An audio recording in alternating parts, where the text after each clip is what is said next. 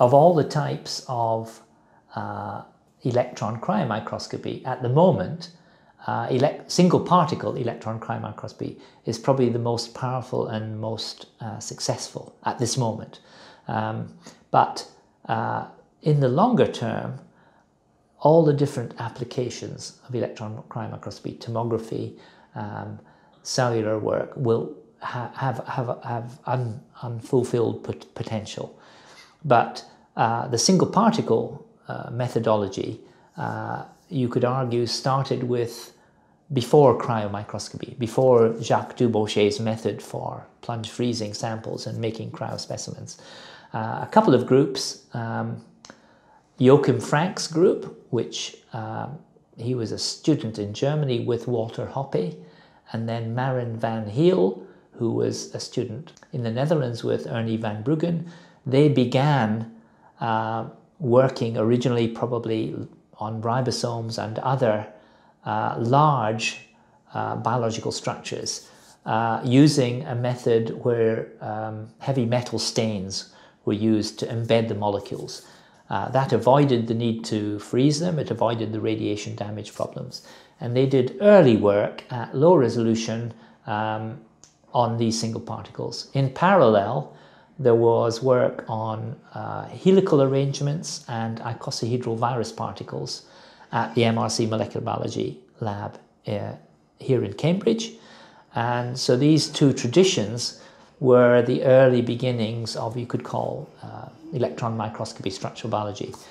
But with cryo-microscopy coming in following the Dubochet plunge freezing methods, it became clear around about the mid-80s that this was going to be a very powerful method.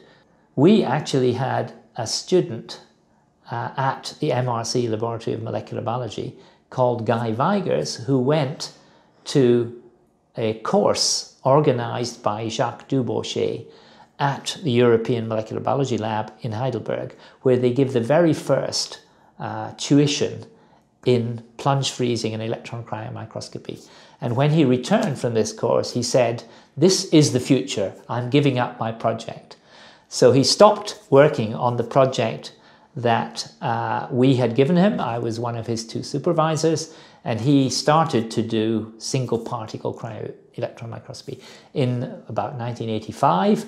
And then there were a few papers from Dubochet's group on the structure of adenovirus particles, on the structure of semliki virus particles. Other people at the European Molecular Biology Lab published cryo-EM structures of bacterial virus tails.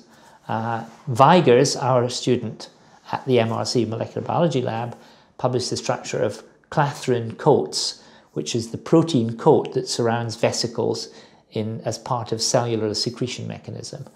But these original cryo-EM studies were limited in resolution, 40 angstroms resolution, 50. That means low resolution, rather blobby structures. So you're not getting anywhere near atomic structures where you could see the atoms of the molecules, which is, of course, the ultimate goal of structural biology, is to find out the atomic structure of everything in biology. My own involvement in this was to use cryo-microscopy to study the structure of two-dimensional crystals, and we were able to find, around about 1990, an atomic structure for this protein bacteria rhodopsin that we worked on, which formed two-dimensional crystals. But it became clear to me and to others, and we switched around about 1995 from working on electron crystallography, that means cryo-EM of 2D crystals, to working on single particles. So for about 20 years now, we've focused on why is it that single particle electron microscopy did not originally immediately give you atomic structures. And it is because of technical problems with the microscopes weren't very good, the vacuums were bad, the brightness of the sources were bad, the detectors for measuring the images were film, they were not very good. So gradually, over the past 20 years, each of these technical limitations of the electron microscopes that are used to do electron cryo-microscopy were gradually improved. The barriers were overcome, the improvement in efficiency, signal-to-noise ratio were improved, and probably the turning point came 2012 when a new generation of direct electron detectors came in. And these produced better images, and these better images took advantage of all the technical improvements in the electron microscopes and encouraged the people who were writing computer programs to process these images and calculate 3D structures from the images. And so you had a synergistic intersection of a variety of powerful methods. And so from about 2012, people suddenly started to get very high resolution structures, whereas before they were low resolution. So now this field of single particle electron cryo-microscopy has become very popular, even among people who knew nothing about it before. So what happens now is somebody says, I've been trying to determine this particular protein structure for 10 years. I've been purifying it, I've been studying it, I've been trying to crystallize it, but I haven't succeeded. My crystals either don't form, or they form but they are poorly ordered and you can't get a structure. And they say, perhaps I should try electron cryo-microscopy. Cryo-EM, we call it for short. And they will go down, they've spent years doing this, and they will take a very tiny quantity, a few drops of their sample, put it on a grid, do the Dubochet method where you blot it and plunge freeze it, put it in an electron microscope, take images, which are digitized now with the new detectors, compute the structure, and within a few days they've determined the structure they've spent 10 years trying to do by other methods. So people who've been, of course, working in the field for a long time knew this was coming, but it has turned out to be more successful than we thought it would be. And as a result, people who now have no background at all can come in and simply follow the procedure and then succeed in getting structures. So it's become a kind of like the gold rush in America, where people discovered gold and they would go out and make their fortune.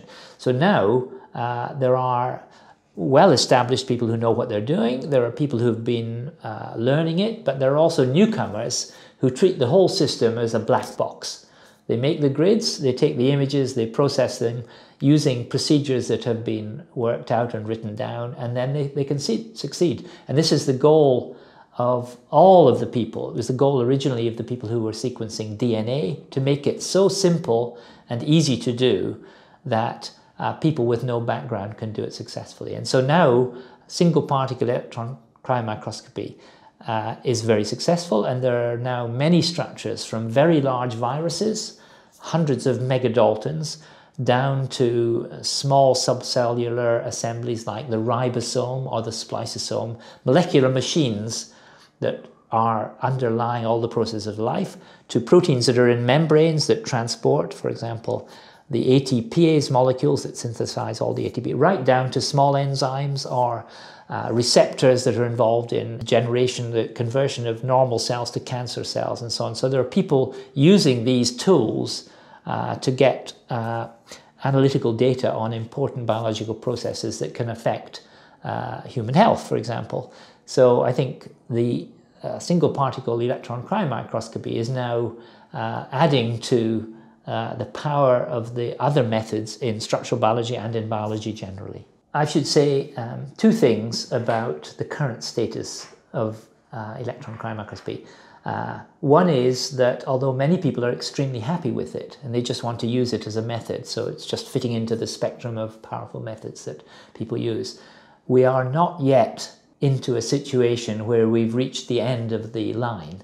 There are half a dozen different remaining barriers to progress, which, if we can solve them and overcome them, will make it even more powerful than it is at the moment. For example, the detectors we have, although they're much better than film, they are only about 50% equivalent to detecting half of the electrons. The signal-to-noise ratio can be increased by a factor of 2. There is a problem which many people are concerned about, but very few people are working on, which is that you put the beam on the specimen, bonds break, electrons are knocked out, the specimen gets charged up. The specimen is changing as you take an image, and that blurs the images. And this beam-induced movement and charging is a fundamental problem. And we're working on it, a few other people are working on it. If the images could be made to minimize that beam damage, it would be much more powerful. Other people are working on the equivalent of, in optical microscopy, there is something called a Zernike phase plate, which introduces a phase change in the direct beam compared to the scattered beams. We have prototypes that work and can be shown to work in principle, but they're not yet easy to use. So these phase plates are another way forward. Then all the electron lenses in the electron microscope are the equivalent of non-achromats. So basically 15th century optical microscopy, before the achromatic lens was invented, which allows red and blue light to be focused at the same point. There's a range of topics like that. Others include specimen preparation, which once those are solved, single particle electron cryo-microscopy will go from being a powerful method that many people are happy with to a real world beater. So all of us who work in this area, we are very enthusiastic and very optimistic about it. So the future, if you like, is very bright in this area. There is one thing that we should perhaps mention, and that is that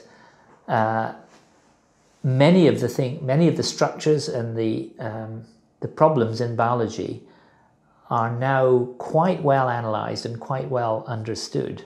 And obviously methods like single particle cryo-EM, electron cryotomography and so on will contribute to that understanding.